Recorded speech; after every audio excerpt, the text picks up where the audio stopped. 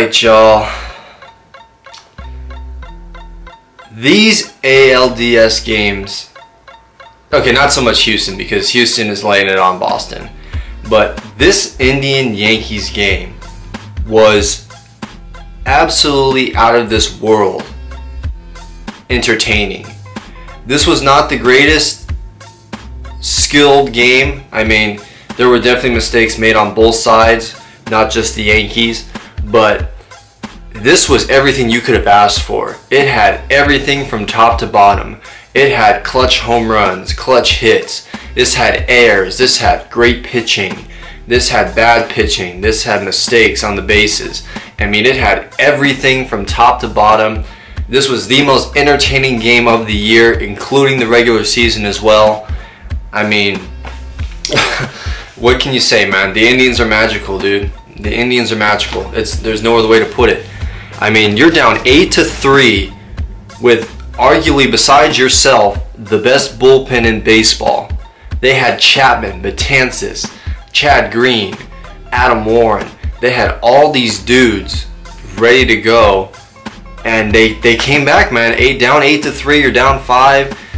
Encarnacion gets hurt in the very first inning.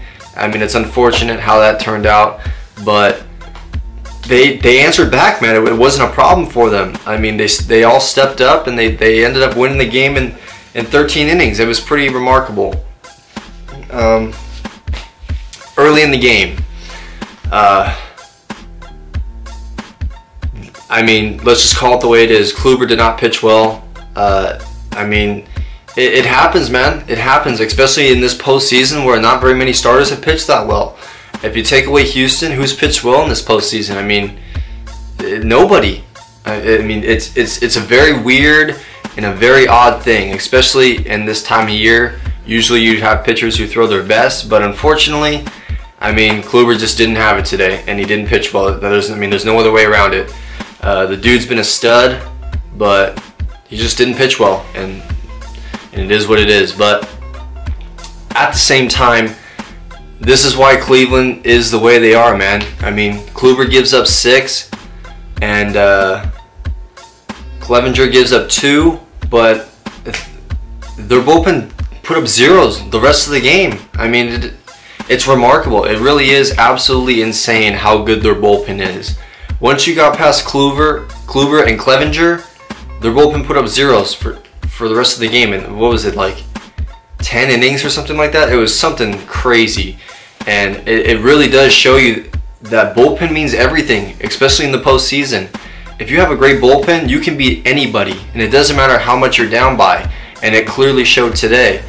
And that's the reason why the Yankees are down 2-0, because their bullpen failed to make pitches and execute when they had the opportunity. And that's why they're sitting in the position that they're in. But the player of the game, oh man, I mean, Frankie Lindor, man, how is he not the player of the game? Granted, the bullpen pitched phenomenal, but Lindor, man, if he don't hit that grand slam, they don't come back. I mean, it's pretty obvious and it's pretty clear. Lindor is the man. I mean, Puerto Rican raised. The dude he had the greatest swing of the season so far. That grand slam made it a 1-run game. It put him back in it. And then Jay Bruce, the following inning, tied it up with the solo shot. And basically, you could feel the momentum switch from there once Lindor hit the grand slam, because that gave them hope. And when you give a team like the Indians hope, it's not a good sign. And yeah, both managers, I thought they did a very good job. Girardi, obviously, people are criticizing Girardi, and most of them are Yankees fans. Screw the Yankees fans. I mean, they were praising him 2 games ago when he managed a perfect game against the Twins, and all of a sudden he's the most hated man in New York. Screw you, Twins fans. Girardi is a great manager. I don't care what you people say. This falls on the players. It 100% falls on the players. You're up 8-3, and you're 12, 16 outs away from evening the series against a team like the Cleveland Indians. This falls on the players 100%. There's no excuse. They just straight up, they did not get the job done. This does not fall on Girardi. This does not fall on his managerial, how he managed the game or anything like that. This is 100% the player's fault. They did not get the job done, and this is I mean, yeah, personally, I probably would have went with Betances in the 8th instead of Robertson. I probably would have pulled Robertson and put Betances in the 8th and had Chapman close it out in the 9th. But that's just me. That's why I'm not the manager of the New York Yankees, and that's why Girardi went with who he did, and you can't blame him because Robertson, up until this point, has been masterful. He's dominated everyone he's faced. So you can't really criticize the guy because a lot of people would have done the same thing. So just call it the way it is. The Yankees are down 0-2. Are they probably going to get swept at this point? Probably, because this was their big shot, their big opportunity to get back in the series, and they didn't come through. So they're down 0-2, and at this point, who knows what's going to happen? I can't imagine they're going to give up, but at the same time, this hurts. This hurts big time if you're a Yankees player and a Yankees fan. My prediction, they're going to get swept, man. They're going to go in New York on Sunday, and they're going to come out with a win, and they're going to move on to the ALCS. So, but I mean, great game all around.